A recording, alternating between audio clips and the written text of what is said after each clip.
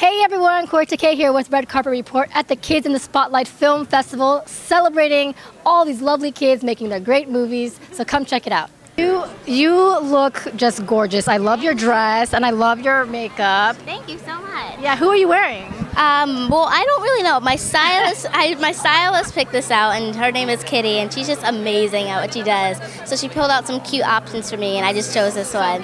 Thank you. Thank you. So what brings you here today? Today I am here for Kids in the Spotlight, and I'm going to be presenting tonight with Miles Brown, which is really exciting because it's my first time presenting an award.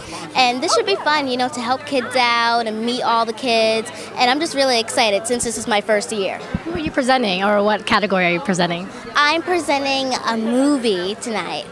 Yes. Nice. Okay, and so tell us a little bit about your Disney TV show.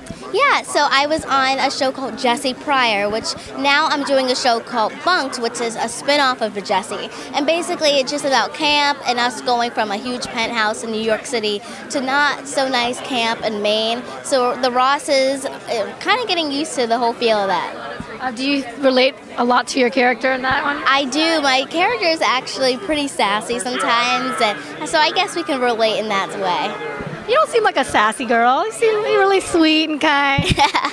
Maybe you're a little bit of everything. A little bit of everything. All right. Well, thank you so much for the interview, and have fun today. Nice to meet you too.